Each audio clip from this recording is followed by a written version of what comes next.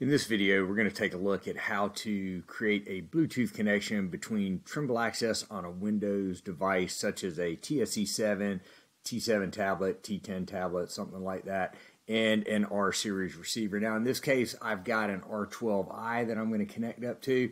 Got it turned on, you see the lights on, get it within about 10 feet of you or so, and then we'll go to the menu at the top left, choose Settings, go to Connections, and under Connections, just open up the Bluetooth tab, and you'll see here right now I don't have anything connected to a GNSS rover or GNSS base, so I'll tap the search button down at the bottom. The software will start searching for available Bluetooth devices, and there's my receiver right there.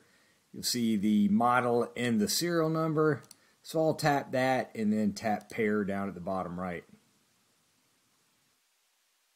It'll contact the device, go ahead and get things set up. So when you see this screen, you'll know that the Windows device, your TSC7, T7, whatever you're using, has connected up to the receiver via Bluetooth, and you just need to choose what you want to connect to it as. In this case, I'm connecting to this receiver as a rover.